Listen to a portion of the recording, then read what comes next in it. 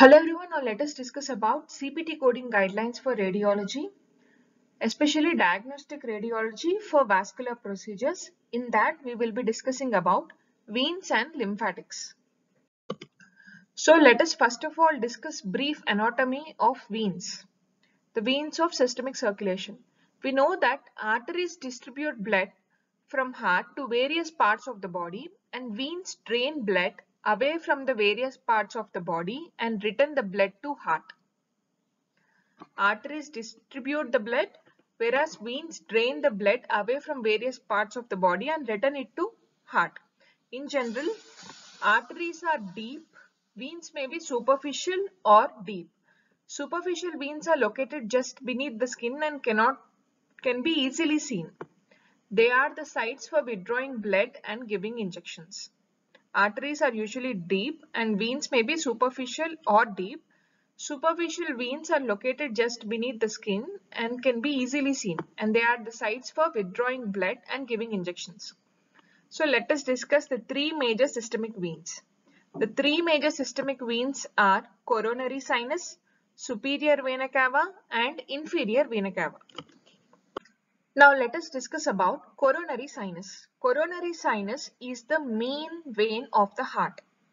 The main vein of heart is coronary sinus. It receives almost all venous blood from myocardium. All tissues of heart, they drain into coronary sinus. It is located in coronary sulcus on posterior aspect of heart and opens into right atrium between the orifice of inferior vena cava and tricuspid valve. The wide venous channel. Coronary sinus is a wide venous channel into which three veins drain. The first is great cardiac vein, which is from the anterior interverticular sulcus into its left. Next is middle cardiac vein from the posterior interventricular sulcus, and the next is small cardiac vein into its right end. And several anterior cardiac veins, they drain directly into right atrium. So the major vein or main vein of heart is coronary sinus. It is located in the coronary sulcus. Now coming to superior vena cava, it empties its blood into superior part of right atrium. Superior vena cava empties its blood into superior part of right atrium. It begins posterior to the first costal cartilage by union of right and left brachiocephalic veins and ends at the level of right costal cartilage where it enters the right atrium. And the regions that are drained are head, neck, upper limbs and thorax. These regions, they empty its blood in the superior vena cava, and this superior vena cava empties its blood into superior part of right atrium. Now coming to inferior vena cava, it is the largest vein of body. So what is the largest vein of body? That is inferior vena cava. It begins anterior to fifth lumbar vertebrae by union of common iliac veins, ascend behind the peritoneum to the right of midline, pierces caval opening of diaphragm at the level of 8th thoracic vertebrae and enters the inferior part of right atrium. Inferior vena cava empties its blood into inferior part of right atrium, and the regions that are drained are abdomen, pelvis and lower limbs. So, inferior vena cava is the largest vein of the body. The regions drained are abdomen, pelvis and lower limbs. One more important clinical significant point is the inferior vena cava is commonly compressed during the later stages of pregnancy by the enlarging uterus.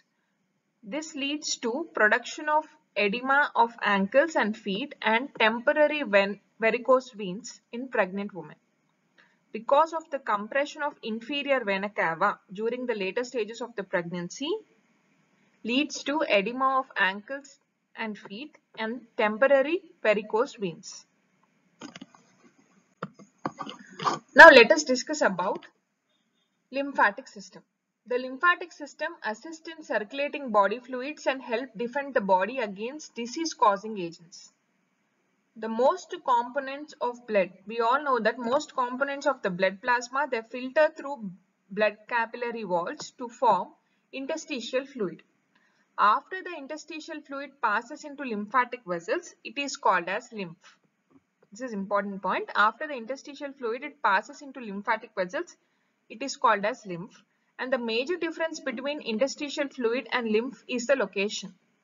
The interstitial fluid is found between the cells, whereas lymph is found in lymphatic vessels and lymphatic tissue.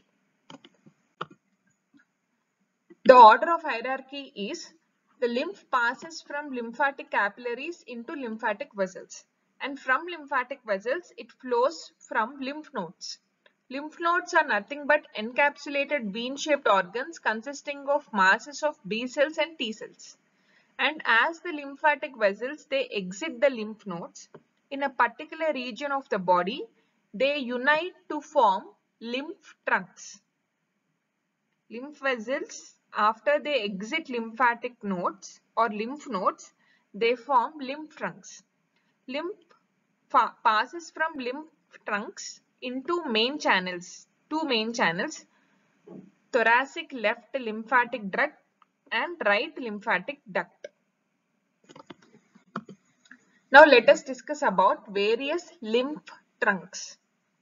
There are 5 lymph trunks. The first one is lumbar. It drains lymph from lower limbs, wall and viscera of pelvis, kidneys, the adrenal glands and abdominal wall. The next is intestinal trunk. Intestinal lymphatic trunk.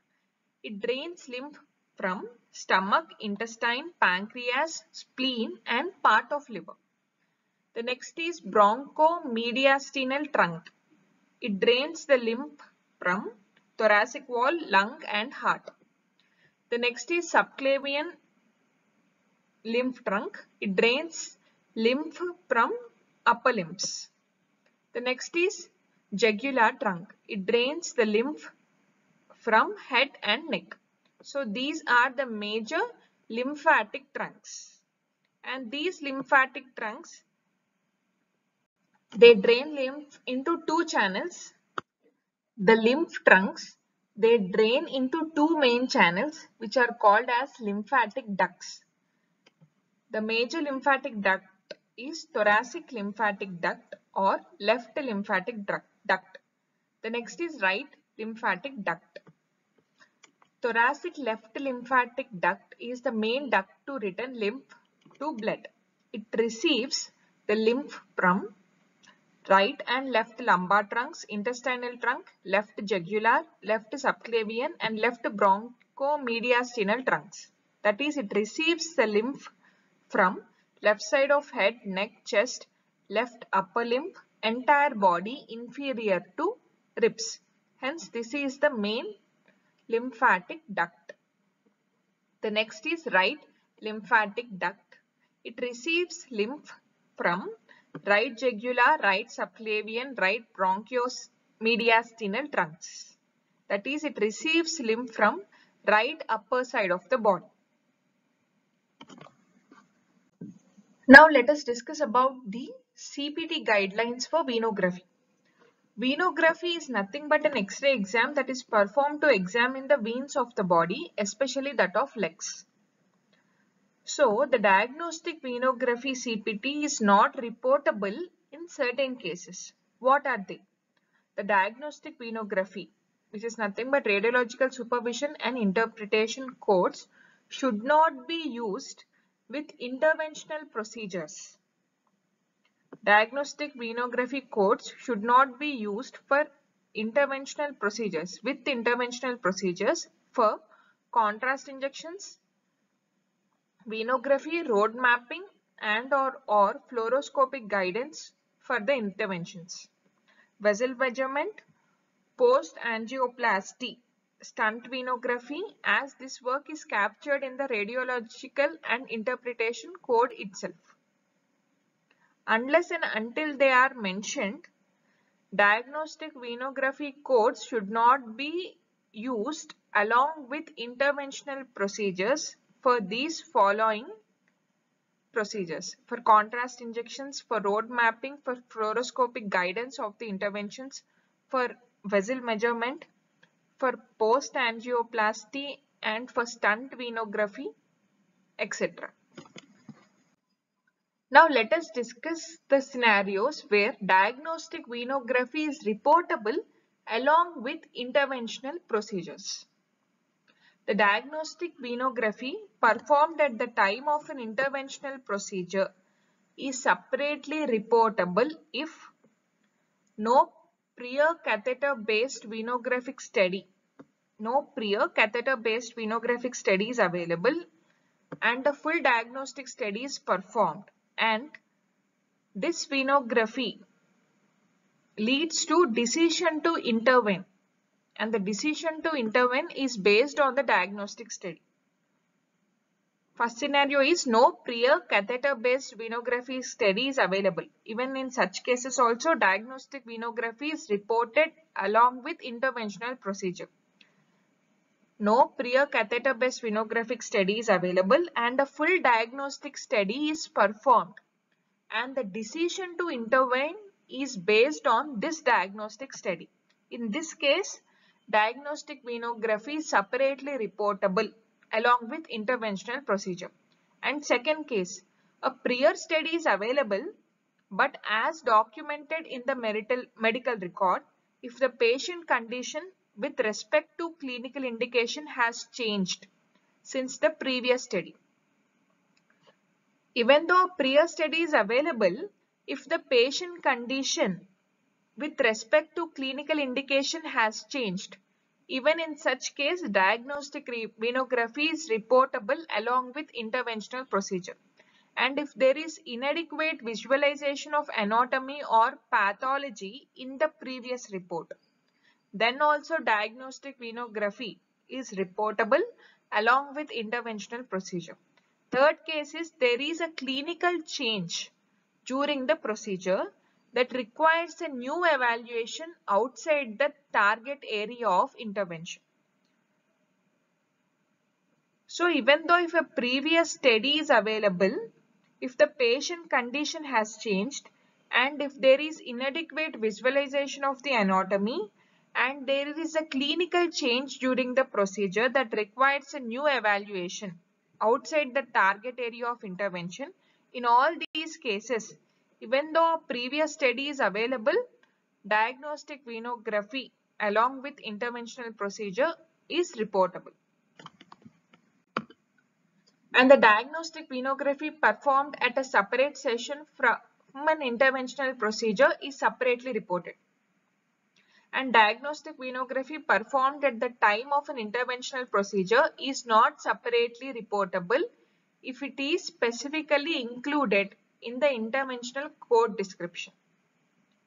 As we have discussed earlier, usually you don't code diagnostic venography with interventional procedures if it is specifically included in the interventional code descriptor.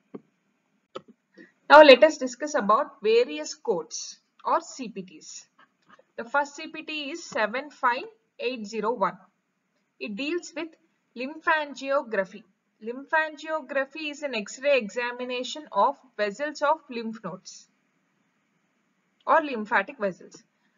70801 is lymphangiography, extremity only, unilateral, radiological supervision and interpretation. Next is 75803.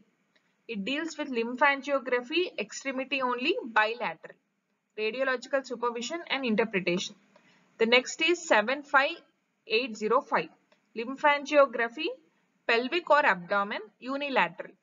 The next is 75807. Lymphangiography, pelvic or abdomen, bilateral. In all these cases, radiological supervision and interpretation is present. 75805 is lymphangiography, pelvic or abdomen, unilateral, whereas 75807 is lymphangiography, pelvic or abdomen, bilateral.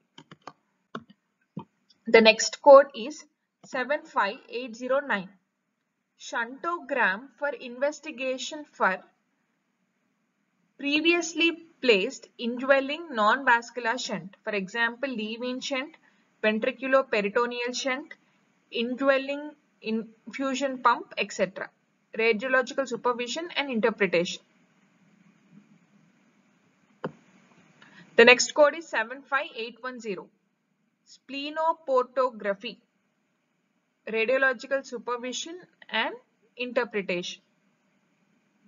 The next is 75820. Venography, extremity, unilateral, radiological supervision and interpretation. Venography is nothing but X-ray study of veins.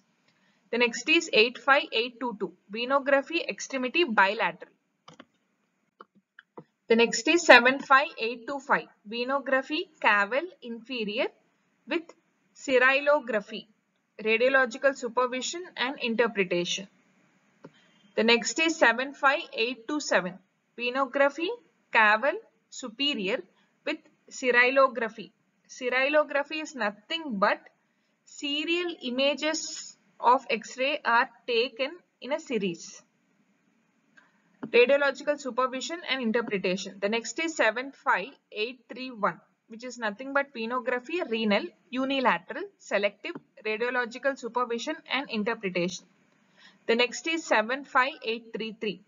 Venography, renal, bilateral, selective, radiological supervision and interpretation. The next code is 75840. Venography, adrenal, unilateral. The next code is 75842. Venography, adrenal, bilateral. The next is 75860. Venography, venous sinus. Example, petrocell and inferior sagittal or jugular catheter. Radiological supervision and interpretation. The next is 75870. Venography, superior sagittal sinus. Radiological supervision and interpretation. The next is 75872. Venography, epidural. Radiological supervision and interpretation. The next is 75880. Venography, orbital, radiological supervision and interpretation. The next is 75885. Percutaneous transhepatic portography with hemodynamic evaluation, radiological supervision and interpretation. The next is 75887. Percutaneous transhepatic portography without hemodynamic evaluation, radiological supervision and interpretation. The next code is 75889, which is nothing but hepatic venography, wedged or free with hemodynamic evaluation, radiological supervision and interpretation. The next code is 75891. Hepatic venography, wedged or free without hemodynamic evaluation. The next is 75893. Venous sampling through catheter with or without angiography. For example, parathyroid hormone or renin. Radiological supervision and interpretation. Now let us discuss an example. A 52-year-old female is sent to radiology for lymphangiography of both arms. Patient has swelling in both arms, which is suspected to be lymphangitis, and she has a history of breast cancer having double mastectomy. What CPT codes are to be reported in this scenario? Lymphangiography of both arms, that is nothing but bilateral. So the appropriate code is 75803. Lymphangiography, extremity only, bilateral, radiological supervision and interpretation. By this, we complete the diagnostic radiology of vascular procedures, especially veins and lymphatics. Thank you for watching. Please subscribe for further videos on medical coding and CPC training.